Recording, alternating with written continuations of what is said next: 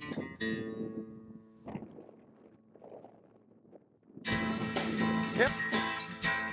Whoa!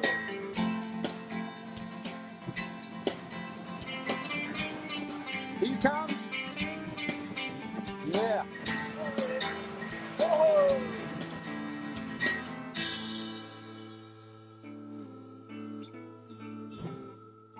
Isn't it funny how a day pans out?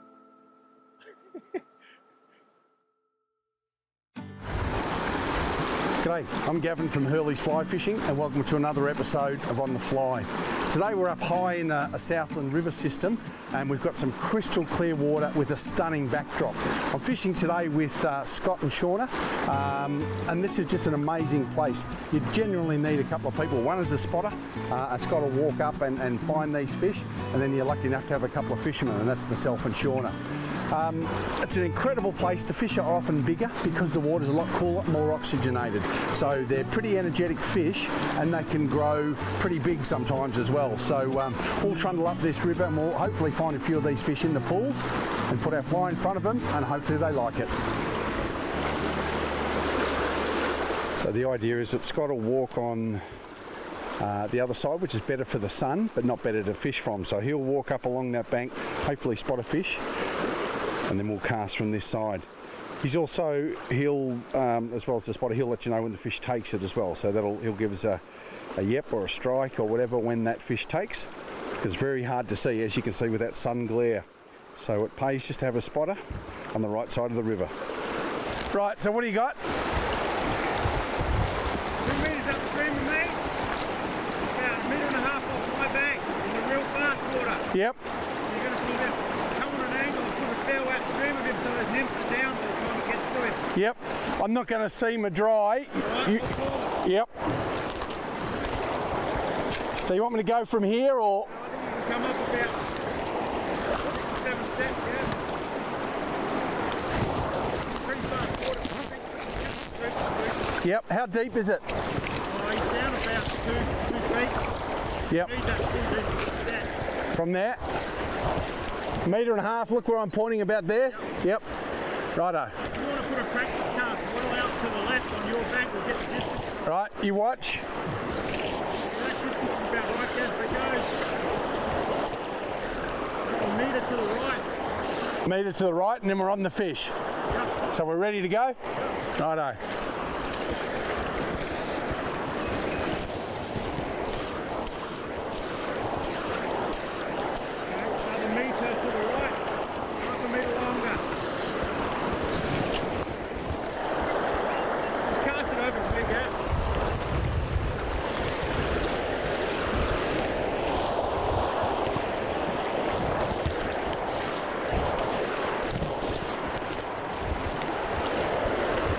So what we're doing, we've had a couple of casts at the fish and it's very hard to see the dry because it's quite a small little Adam's parachute. So Scott's just going to put on something a little bit bigger that we can see. So it gives you a better indication when that fish actually takes it.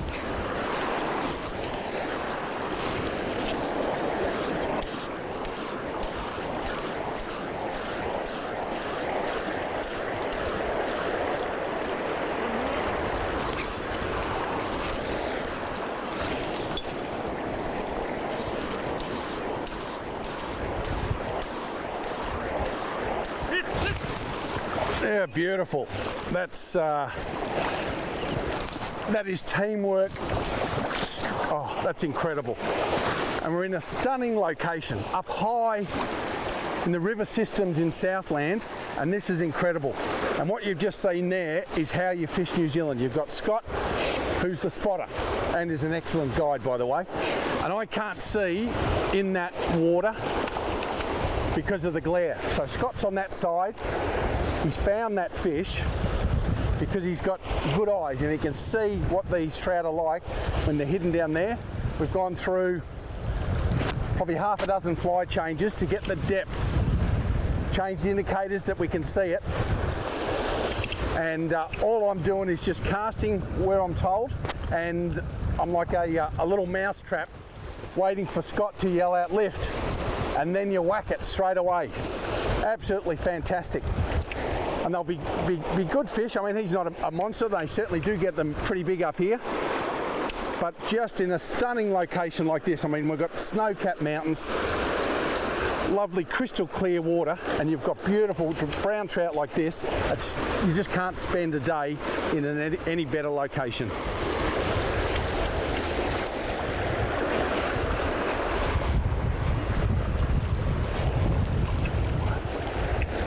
No, we still got a bit of go on him. They weren't coming in easy. No. So I thought the slow and then just got wearing themselves out. Yep.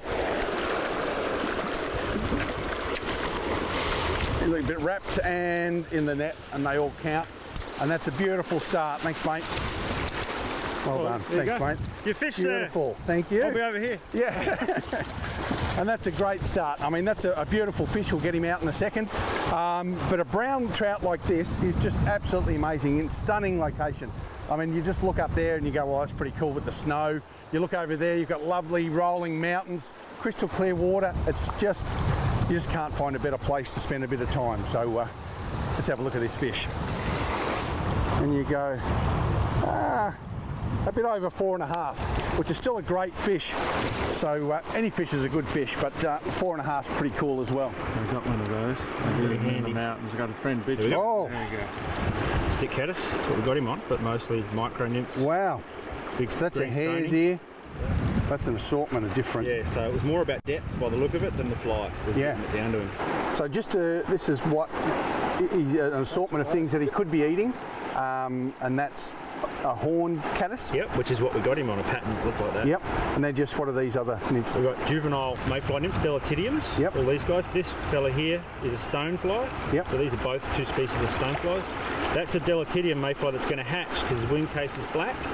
And then we have some free swimming caddis grubs over here. These green guys. Look at these guys still alive. He's happy. So he's just been eaten. Yep. So quite a good assortment of stuff from on the bottom. Yeah. Well, there you go. That's an absolute stunning brown from up high in this river system, and just beautiful at around about 4.5 pounds, ideal. And there are some bigger fish. The higher up in these river systems you do get some rather large fish, but size isn't everything, and this is absolutely fantastic. So we'll just hold him up there. She'll just work out when she's good to go, and she'll swim out of your hands. But a beautiful fish and perfect, good to go. So that's an ideal start on a lovely day over here in New Zealand. So hopefully there's some more further upstream. Now we've spotted a couple in this pool, Shawna, and yeah, there's a bit more pressure in a river like this where the fish are bigger and there's only like 2 every maybe half a kilometre. Yeah. And there's a camera. That's right. That really makes everything difficult. But what's the worst thing that will happen? Well, we can delete it. If I Yeah, well, stuff that's it up. right. Yeah. Or I can leave it in, particularly if you stuff it up. I don't think you do that to you. No, I wouldn't.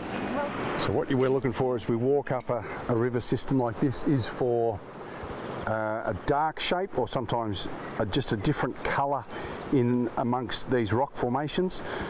And then once you see that, then you're looking for movement. And that'll be him ideally just swinging left to right to find a nymph, and then you want to put a fly in front of it. But the main thing is to walk slow, particularly in areas like this where there's only a few fish literally per kilometre. So you take your time and make the most of every opportunity.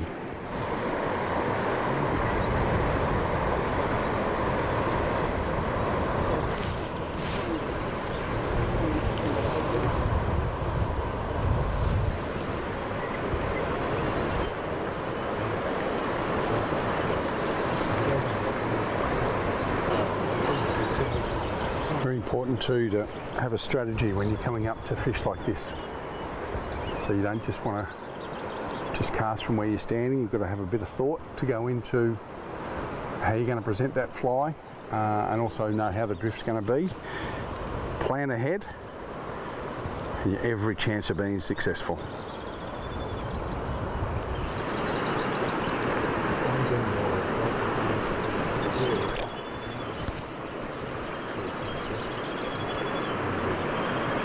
Perfect. Drifting over it. Ready? Yep. Oh. Everything right. Yep. Did everything right. That was good. First cast, best cast, everything worked out pretty well, except they're not hanging onto it, but it's on. You rest him for a Yeah, few minutes and then try something different with, watch him. yep, If he feeds a few more times, doesn't boogie, we'll put something else in. sure. No, she didn't prick him or anything. No.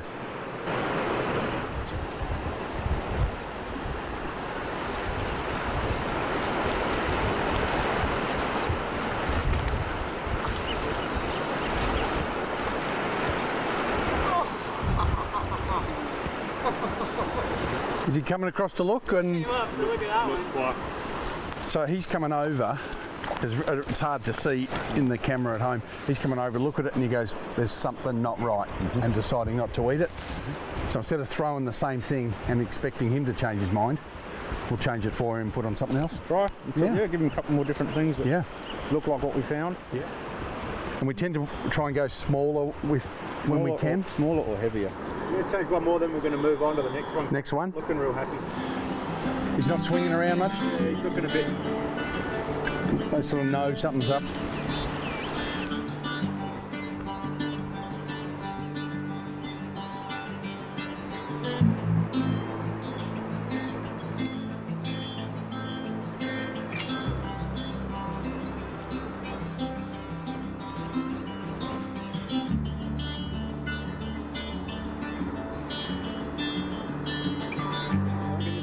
Yep. That was a brilliant one. One more like that and I'll come over and change.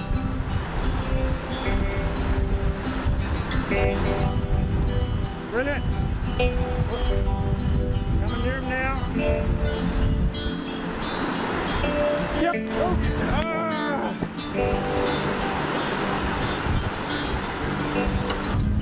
Everything right, babe? So we think we've got him to take, which is why the indicator's gone down, and he hasn't shot off. So he'll take that, spit it back out, and then find something else to eat. So Scott will just change now. He'll put on like a different fly that he hasn't eaten yet. So put that on, another couple of casts, and might get him to take.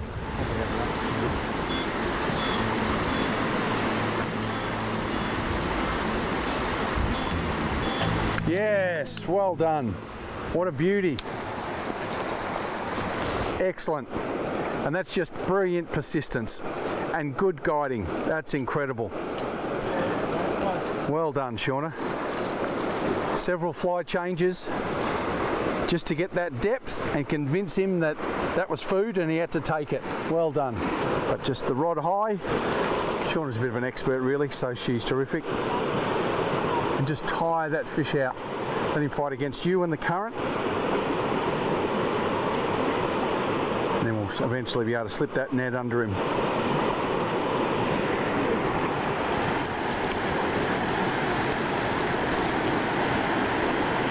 Buried himself right in the rocks in there. Might have wrapped it around. Now he's unhooked and he's off. And what a thumper, absolute thumper. And we've got Shawna, like a Melbourne Cup winner, tearing down the river, and trusty guide with net in tow. And that's the sort of fight that you're going to get with from a fish like this. Unreal. Might have to sneak down there pretty quickly too. Once they get that head in the current, you've got to let them go. And where you've gone down to 3.5 pound reverse fluorocarbon, just to make sure that we can get a good drift and get him to take it. And that puts a lot of things in these fish's favour because they're quite sizable and they get in that current. She's played him like a champ. As close as you can to short. No, plenty to go still. There you go. Just when you think you're got them beat, off they go again. Yeah.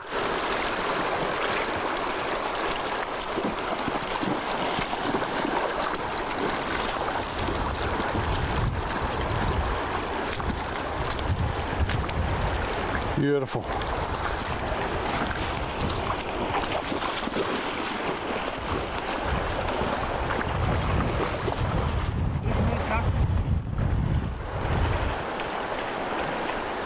Low.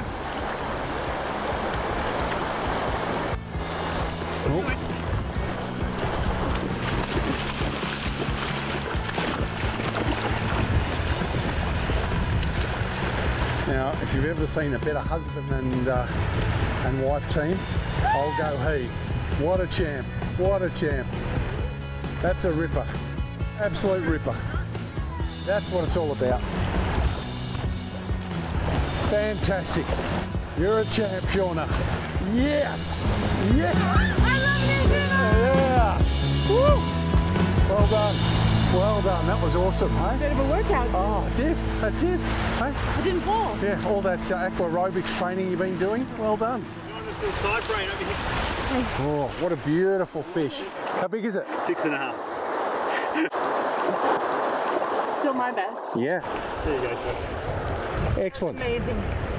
Well worth all of the failed attempts, all the other fish that wouldn't take the fly for this guy. That's incredible, isn't it? The size of that fish. If you can just show everyone at home, can we show again how deep he is on the back there? That's incredible, and that's just a beautiful, stunning fish in this location, isn't it? Well done, Shawna.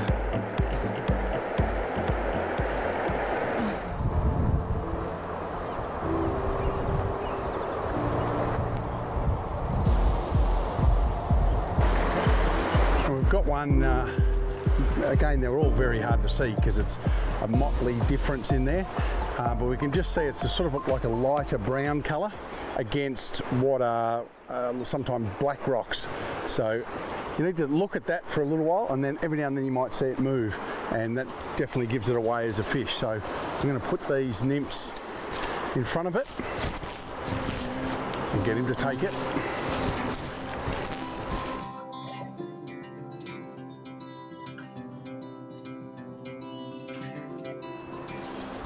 Come on, fish. One more? I'll just go on the other side a little bit, just in case. Can't count that one, Gav. No. I'll just go to that green, not so far to the left of it. Okay.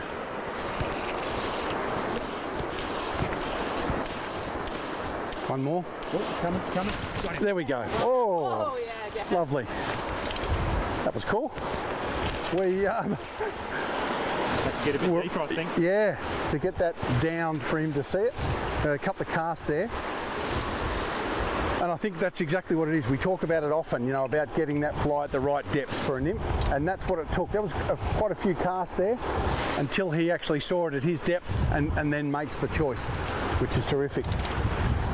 And it's just beautiful to get a fish, any fish, is terrific, but just in this environment, I know I keep going on about it, but this is just amazing. I mean, you just don't get this in most parts of the world. So to walk up a valley like this, catch fish like this, it's just gold.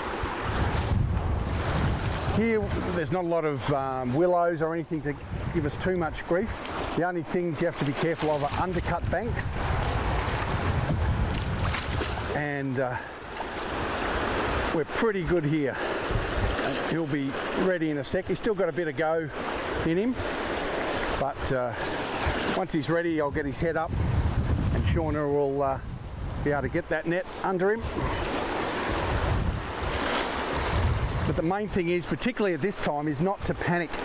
We all want it in the net, but we don't have to have it in the next 10 seconds. So just use your rod and let the rod do all the work and let him fight against it, tire him out and get him in the best position to get that net safely under him.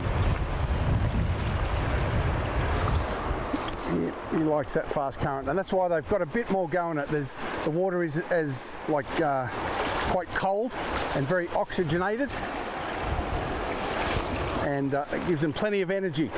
And we're almost good to get him in there, and beautiful, gets him in there. So that's a good result in a stunning location like this, and he's just a beautiful fish. What a stunning fish that is. I mean, the browns there are incredible, spots incredible. Originated these fish in particular from Tasmania and originally from the UK as well. Ready. And this is the perfect place for it. So well done, champ. Thanks for the netting. You bet. Woo. Anytime. All right, and we'll just find another one. Okay. Yeah, cool. Just walked up the river and we've just spotted one just feeding under the surface, just on the edge of that fast water there. And he's taking nibs. Not a big fish, but they're all fish. And we think we may even take a dry or an emerger just under the surface.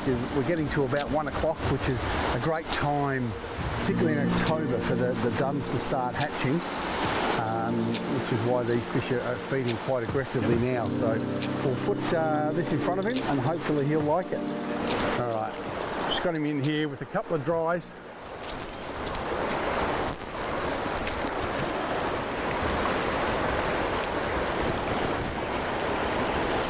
Beautiful, and he certainly loved that dry. The little one goes, eh? Yeah, that's it. And it actually is a reasonable fish that will, and that's the problem in that undercut bank, but we'll just get the pressure on and he'll come back out. And that's why you want like a good rod. I've got the Stalker Legend, which is our new model, and we might even get this quick if he swims into the net, and he doesn't. And there we go. And a wonderful rod like that allows you to steer them around. It's a 9'6" weight, which is great for this style of fishing, and it certainly works.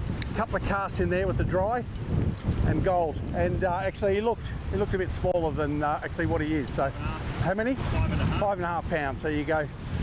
It's hard to grizzle and complain about being stuck in your office, you know, today, because it's pretty dim, pretty boring, not much happening. It's actually pretty good. It's actually pretty good. Stunning fish like that. I just can't say enough how cool this place is. This is absolute gold. Absolute gold. And you could just see he was in shallow water, so he was, that's why we thought, I reckon we can get him on a dry. So Scott put like a little parachute and then a little emerger. And he can take his choice. We didn't care which one he ate as long as it was one of them. And once he got to see it, he really liked it. Well, there you go. That's a stunning fish. I mean, it's 5.5 pounds of absolute gold up in Southland. I mean, just the depth on that. I mean, it never really comes up on camera as big as they actually are. But he's got like the head on that is just incredible. And the depth on his body is just amazing, let alone the width. That is a big, powerful fish, and we did pretty well to net him in that small area. Got into the shallows, and Scott got that net underneath him before he even knew what was going on, which is just gold. And that's what it's about. A beautiful fish like that, and keeping them in the water for as long as you can. We want that oxygen going through the gills. You know, it's all good. We'll get a photo, but you've got to be quick and then get him back in the water again. So they're good. Just give them time to get their breath, and I think he's pretty good to go now. So that's just fantastic. Just hold him there. Yeah, once they're good to swim away like he is now, is perfect. He's got plenty of go left in him, and he'll swim away now and be ready for someone else to come up here and catch. He can get caught over and over again, which is, I guess, the beauty of fly fishing. You come to a place like this, sure, you've had some fun, but you're leaving it virtually untouched, which is fly fishing. That's what it's all about, and that's why you come to New Zealand and get experiences like this. Is just incredible. And I think that's a pretty good way to end the show, on a lovely fish like that in this amazing place. So I hope you've enjoyed it. We've really loved being up here and catching a few fish and showing what you could do on one of your trips to New Zealand as well. So I hope you enjoyed it, and I look forward to catching you on the fly.